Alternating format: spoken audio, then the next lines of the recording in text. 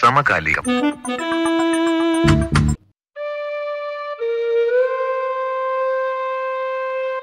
ഇനിയെങ്കിലും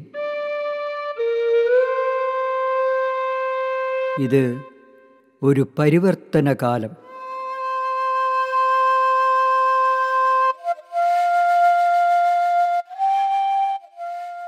പ്രിയപ്പെട്ടവരെ, നമ്മളിപ്പോൾ ചർച്ച ചെയ്തുകൊണ്ടിരിക്കുന്നത് പ്രതിരോധത്തെക്കുറിച്ചാണ്. എന്താണ് പ്രതിരോധം? ഒരു ആത്മീയ അന്വേഷണം.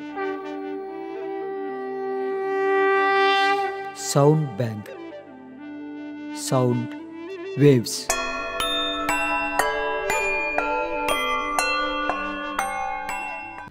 വായന അനുഭവം ഉണർവാകുന്നു. പാരിസ്ഥിതിക പുസ്തകങ്ങളുടെ ചരിത്രത്തിൽ മരങ്ങളുടെ ഇതിഹാസ നോവൽ. അനുഭവം, അവതരണം ചലച്ചിത്ര നിരൂപകനും എഴുത്തുകാരനുമായ പ്രൊഫസർ ഐ. ഷൺമുഖദാസ്. എനിക്ക് ഏറ്റവും ഉണർവ് തന്ന ഒരു പുസ്തകം, അത് പഠിച്ച പുസ്തകമാണ്. 625 ഏടുകളിലുള്ള ഒരു പുസ്തകമാണ് അത്. ദി ഓവർ സ്റ്റോറി എന്നാണ് പുസ്തകത്തിന്റെ പേര്. റിച്ചാർഡ് പവേഴ്സ് എന്ന് പറയുന്ന അമേരിക്കക്കാരൻ എഴുതിയുള്ള ഈ ഇംഗ്ലീഷിലുള്ള പുസ്തകം, അത് കഴിഞ്ഞ വർഷം അവിടെ പുലിറ്റ്സർ സമ്മാനം കിട്ടിയുള്ളതാണ്. ഇത് വളരെ പ്രധാനപ്പെട്ട ഒരു പുസ്തകമായിട്ടാണ് എനിക്കിപ്പോ അതിനെക്കുറിച്ച് ഓർക്കുമ്പോൾ തോന്നുന്നത്. ഈ 625 ഏടുകളുടെ പുസ്തകത്തില് നമ്മള് ഒരു 9 മനുഷ്യരെയും പിന്നെ 300-ലേറെ മരങ്ങളെയും ആണെന്നാണ് എൻ്റെ ഓർമ്മ, പരിചയപ്പെടുകയാണ്. ഈ പുസ്തകത്തില് മനുഷ്യനോട് മരം സംസാരിക്കുന്നതും മരത്തിനോട് മനുഷ്യൻ സംസാരിക്കുന്നതും നമുക്ക് കേൾക്കാം. ഈ പുസ്തകം തുടങ്ങുന്നത് തന്നെ പേരറിയാത്ത ഒരു സ്ത്രീ ഒരു പൈൻ മരത്തിന്റെ തണലില് തടിയില് ചാരിയിരിക്കുകയാണ്. അങ്ങനെയാണ്. എന്നിട്ട് ആ ഒരു 1.5 പേജുള്ള ആ തുടക്കത്തില് അതിന്റെ ആ അവസാനം ഈ മരം അവരോട് പറയുന്നത് കേൾക്കൂ എന്നാണ്. അങ്ങനെയാണത് തുടങ്ങുന്നത്. മരം പറയുന്നത് ഇങ്ങനെയാണത് തുടങ്ങുന്നത്. Pine Xi leans against says listen there is something you need to here എന്നാണ് മരം ഈ സ്ത്രീയോട് പറയണം. ഈ നോവല് അവസാനിക്കുന്ന സന്ദർഭത്തിൽ ഈ 9 മനുഷ്യരും വീണ്ടും തിരിച്ചു വരുന്നുണ്ട് പല രീതിയിൽ. അതിൽ ഈ സ്ത്രീ വീണ്ടും തിരിച്ചു വരുമ്പോ നമ്മൾ കാണുന്നത് ഈ സ്ത്രീ ഒരു മരത്തിന്റെ കീഴിൽ നിന്ന് ചാരിയിരിക്കുകയാണ്. ചാരി ഇരുന്നിട്ട് ഈ മരം പെട്ടെന്ന് ബോധിവൃക്ഷമാണ് എന്നൊരു തോന്നൽ അവർക്കുണ്ടാവുകയാണ്. തനിക്ക് ഒരു വെളിപാട് ലഭിക്കുന്നു എന്നൊരു ബോധോദയം ലഭിക്കുന്നു എന്നവർക്ക് തോന്നുകയാണ്. എന്നിട്ട് അവര് ഈ മരത്തോട് സംസാരിച്ചുകൊണ്ടിരിക്കുന്നുണ്ട്. അതിലൂടെ കടന്നു പോകുന്ന ആരോ പറയാണ്,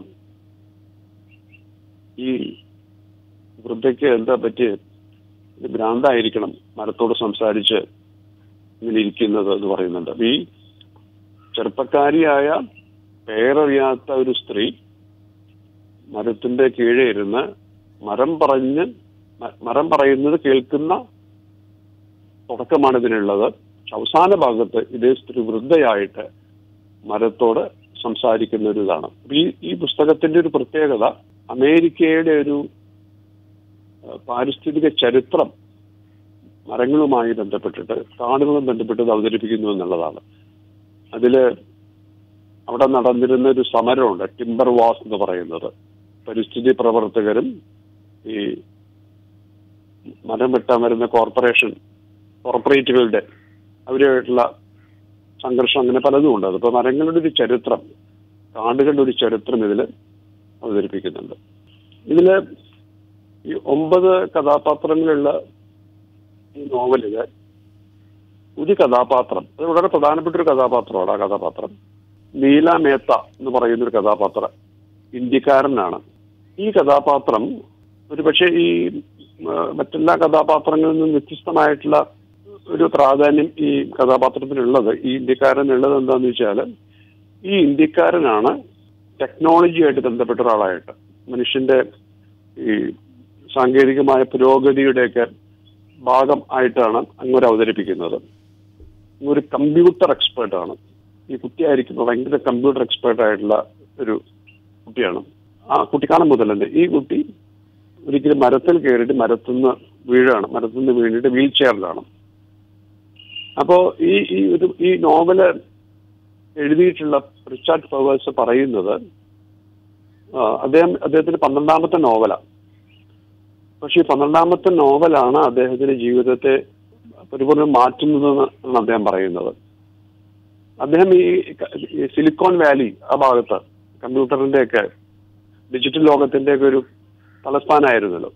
അദ്ദേഹം ഒരു അഭിമുഖത്തിൽ പറയുന്നത് ഈ സിലിക്കോൺ വാലി ഒരു കാലഘട്ടത്തില് അതിന്റെ പേര്, ആ സ്ഥലത്തിന്റെ പേര് the land of hearts delights എന്നാണ്. ഹൃദയത്തിന്റെ സന്തോഷങ്ങളുടെ സ്ഥലം, താഴ്വരാനുള്ള പേരൊക്കെ ആയിരുന്നു ആ സ്ഥലം. ആ തരത്തിലുള്ള ഈ പരിസ്ഥിതിയുമായിട്ട് ബന്ധപ്പെട്ടുള്ള സ്ഥലമായിരുന്നു അത്. അതാണ് പിന്നെ സിലിക്കോൺ വാലി ആയിട്ട്. അപ്പൊ അവിടെ ഒരിക്കല് അദ്ദേഹം അവിടെ ഒരു കോളേജിലോ മറ്റേ പ്രൊഫസറായിരുന്നു തോന്നുന്നു അദ്ദേഹം.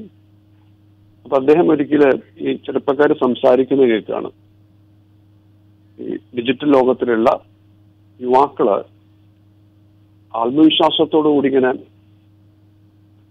വലിയ ആത്മവിശ്വാസം പറയുന്നത് എന്താണെന്ന് വെച്ചാൽ, ഈ പുരോഗതിയുടെ ഭാഗമായിട്ട് പറയുന്നത് എന്താണെന്ന് വെച്ചാൽ, ഈ നമുക്ക് കുറെ കാലം കൂടി നമുക്ക് അതിജീവിക്കാൻ പറ്റുകയാണെങ്കിൽ, നമുക്കൊക്കെ ജീവിക്കാൻ പറ്റുകയാണെങ്കിൽ നമുക്ക് മരിക്കേണ്ടി വരില്ല. ഈ സാങ്കേതികയുടെ പുരോഗതിയുണ്ട്, ടെക്നോളജിയുടെ പുരോഗതി ഈ മരണത്തെയും നേരിടും എന്നുള്ള പോലെ പറയാണ്. ഇത് കേൾക്കുമ്പോൾ ഇതാണ് അദ്ദേഹത്തിൽ ഒരു മാറ്റം ഉണ്ടാക്കുന്നത്. അപ്പൊ ഈ മരണം എന്ന് പറയുന്നത്, അപ്പൊ ഈ മരണം എന്ന് പറയുന്നത് ജീവിതത്തിന്റെ ഒരു ഭാഗമാണ്. അപ്പൊ മരങ്ങളെ പറ്റി അദ്ദേഹം ചിന്തിക്കുന്നത് അങ്ങനെയൊക്കെയാണ്. ഈ മരങ്ങൾക്ക് ആരോഗ്യം ഉണ്ടാവണമെങ്കിൽ മരങ്ങൾ മരിക്കണം എന്നൊക്കെ പറയേണ്ട ഒരു ഈ രൂപാന്തരം എന്ന് പറയുന്നത് ഒന്ന് മറ്റൊന്നാവുന്നത് പ്രകൃതിയുടെ ഒരു ഭാഗമാണ്.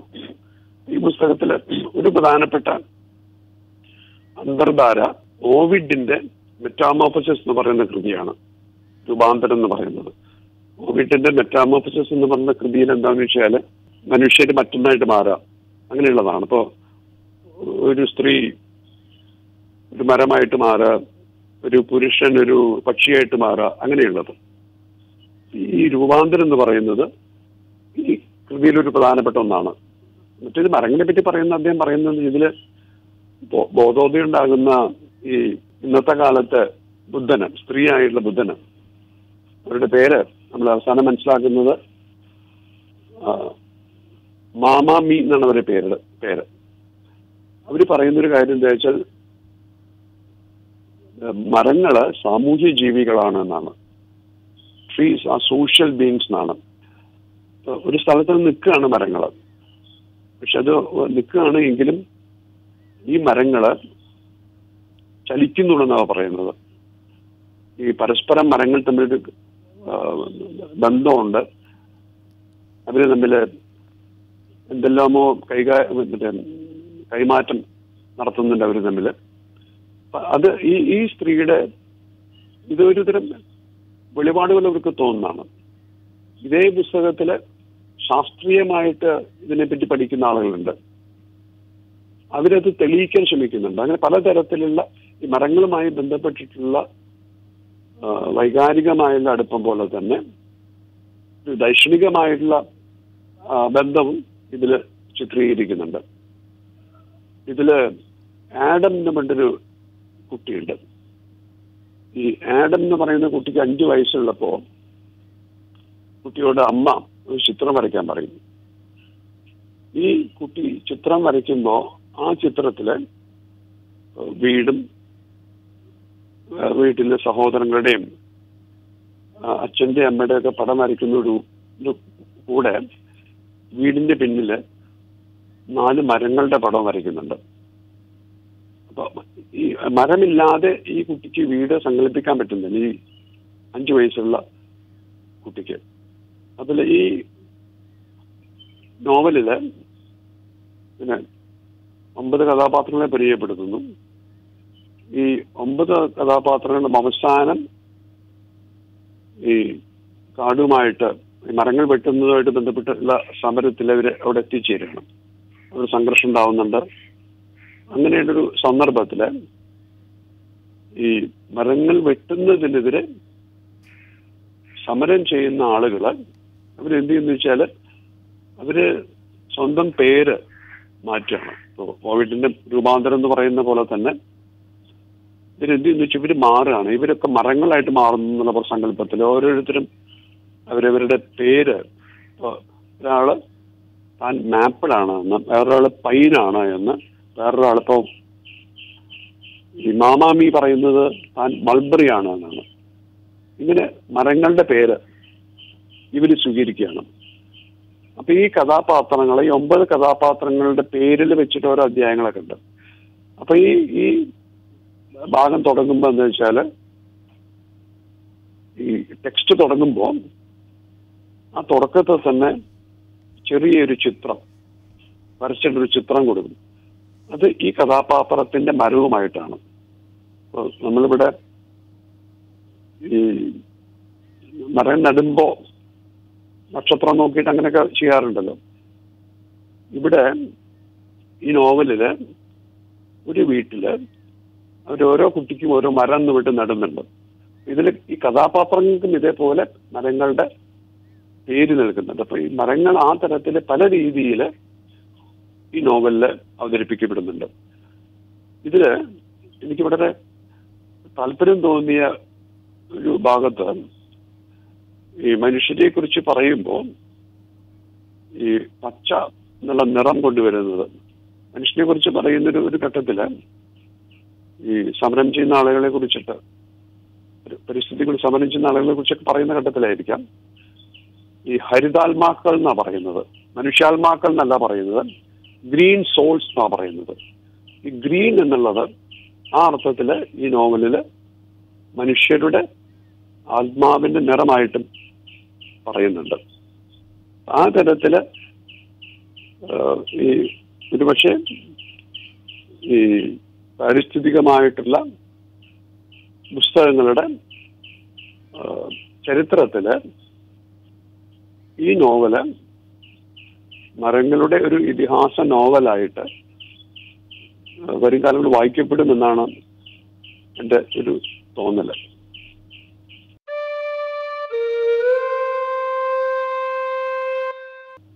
അതായത് ഞാൻ ഈ മരങ്ങളുടെ കാര്യങ്ങൾ പുസ്തകം കഴിഞ്ഞിട്ട് മരങ്ങളെന്ന് നോക്കിയായിരുന്നു. അതിന്റെ തുടർച്ചയായിട്ട് ആ മരങ്ങൾ എന്ന് പറയുന്നത് സത്യത്തിൽ ഞാൻ പറയാൻ ഉദ്ദേശിച്ചൊരു കാര്യം ബയോഫീലിയ എന്ന് പറഞ്ഞത് മനുഷ്യന്റെ ഒരു മനുഷ്യൻ അതിജീവിക്കും എന്നുള്ളത് തെളിവായിട്ട് ഞാൻ സാധാരണ കുറച്ചു കാലമായിട്ട് പറയാറുള്ളത്, നമ്മൾ ഈ നഗരം ഇങ്ങനെ ഒരു ഭാഗത്ത് ഇങ്ങനെ വളരുകയാണ് എങ്കിലും ഈ പ്രകൃതിയോടുള്ള സ്നേഹം മനുഷ്യനിൽ ഏതുതരം മനുഷ്യനായാലും ബാക്കി നിൽക്കുന്ന ഒരു സങ്കല്പമുണ്ട്. ബയോഫീലിയ എന്ന് വിട്ടൊരു ബുക്കുണ്ട്, ഞാൻ പറഞ്ഞിട്ടുണ്ടോ അറിയില്ല. അത് എഡ്വേർഡ് ഒ വിൽസൺ, നമ്മുടെ മാധവ് ഗാഡ്ഗിലിന്റെ ഗുരുവാണ്, ഗൈഡ് ആയിരുന്നു എഡ്വേർഡ് ഒ വിൽസൺ. അദ്ദേഹത്തിന്റെ ബുക്കാണ് ബയോഡൈവേഴ്സിറ്റി, ബയോഫീലിയ. ഈ വാക്ക് തന്നെ അദ്ദേഹത്തിന്റെയാണ്. ഈ ബയോഡൈവേഴ്സിറ്റി എന്ന വാക്കുണ്ടല്ലോ, അദ്ദേഹത്തിന്റെ എന്ന് പറഞ്ഞാൽ അദ്ദേഹത്തിന്റെ വാക്കല്ല, അദ്ദേഹമാണ് അത് പോപ്പുലറൈസ് ചെയ്യുന്നത്. അത് ഇന്ത്യയിൽ പോപ്പുലറൈസ് ചെയ്യുന്നത് മാധവ് ഗാഡ്ഗിലാണ്. ജൈവവൈവിധ്യം ഉണ്ടല്ലോ, അദ്ദേഹം പറയുന്നത് എന്താ വെച്ചാൽ ബയോഫീലിയ പറഞ്ഞ ലവ് ഓഫ് ലൈഫാണ്. അതായത് ഗിവൻ എൻ ഓപ്ഷൻ, ഒരു മനുഷ്യന് വീട് വെക്കണം എന്ന് തോന്നുന്ന വിചാരിക്കുക, അയാൾ എവിടെയാണ് വീട് വയ്ക്കുക?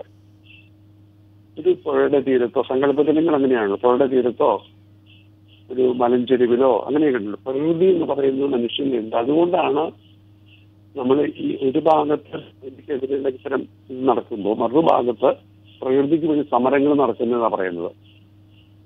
അത് ഈ ബയോഫീലിയയുടെ ഒരു ഭാഗമായിട്ടാണ് അയാൾ പറയുന്നത്. മനുഷ്യനത് ഉണ്ട് എന്നാണ് പറയുന്നത്. ഇന്നലെ ഞാനിത് ഈ മരങ്ങൾ കാണുമ്പോൾ നെറ്റില് ഈ മരങ്ങൾ എന്ന് പറയുന്നത് ഇപ്പൊ ആർക്കിടെക്ചറിന്റെ ഭാഗമായിട്ട് വരുന്നത് വിചിത്രമായിട്ട് തോന്നുന്ന കാഴ്ചകൾ. ഈ 10 നിലയുള്ള കെട്ടിടത്തിലൊക്കെ മരങ്ങൾ, അങ്ങനെയുള്ള കുറെ വിഷ്വൽസ് ഇങ്ങനെ കാണും. പുസ്തകത്തിന്റെ തുടർച്ചയായിട്ട് ഞാൻ വായിച്ചതാണ്. ഈ പുസ്തകത്തിന്റെ കുറെ ഇന്റർവ്യൂസ് ചെയ്യാനൊക്കെ വായിച്ചിരുന്നു ഞാൻ. ഈ മനുഷ്യനെ അതിജീവിക്കാനായിട്ട് ഒരു ഭാഗത്ത് അതാണ് ഇങ്ങോട്ട് പറയുന്നൊരു കാര്യം എന്ന് വെച്ചാൽ, ഇപ്പോ നമുക്ക് തിരിച്ചു പോകാൻ പറ്റില്ല, പ്രകൃതിയിലേക്ക് ഇതിന് മടങ്ങി പോകാന്നൊക്കെ അങ്ങനെ മുഴുവൻ പറ്റില്ല. അതുകൊണ്ടാണ് അങ്ങനെ മറ്റേ ടെക്നോളജിയുടെ ഒരു കാര്യം പറയുമ്പോൾ അങ്ങനെ പറയുന്നൊരു കാര്യം എന്താ നീല എന്ന് പറയുന്നില്ല, നീല നേത്ത പറയുന്ന കുട്ടിയുടെ കാര്യത്തിൽ കുട്ടിച്ച് പിന്നീട് വലുതാവും. അതിനെയും കൂടി ഉൾക്കൊള്ളിച്ചിട്ടാണ് ഇത് കാണുന്നത്. അതിലിപ്പോൾ എന്ന് വെച്ചാൽ സ്മോക്കി മൗണ്ടൻസില് ഒരു താഴ്വരയില് പ്രകൃതിയുടെ അവിടെ ഒരു വീട് മേടിച്ചിട്ട് ഇപ്പോൾ അവിടെ താമസിക്കുകയാണ്. പ്രകൃതിയിലാണെന്ന് താമസിക്കുന്നത് ഈ നോവലിന് ശേഷം.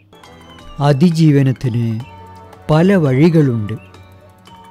വായനാനുഭവം ഉണർവാകുന്നു, കരുത്താകുന്നു. പാരിസ്ഥിതിക പുസ്തകങ്ങളുടെ ചരിത്രത്തിൽ മരങ്ങളുടെ ഇതിഹാസ നോവൽ, അനുഭവം, അവതരണം ചലച്ചിത്ര നിരൂപകനും എഴുത്തുകാരനുമായ പ്രൊഫസർ ഐ ഷൺമുഖദാസ്. നമുക്കും പല വഴികളിൽ വാസനയുള്ള ഏതെങ്കിലും തിരഞ്ഞെടുക്കാം. പ്രതിരോധത്തിനും ആരോഗ്യത്തിനും അതിജീവനത്തിനും. ആശംസകളോടെ ബാലനാരായണൻ. ഇത് ഒരു പരിവർത്തന കാലം.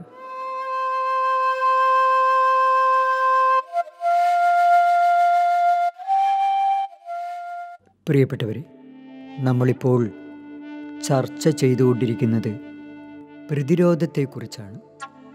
എന്താണ് പ്രതിരോധം? ഒരു ആത്മീയ അന്വേഷണം. Sound bank, sound waves.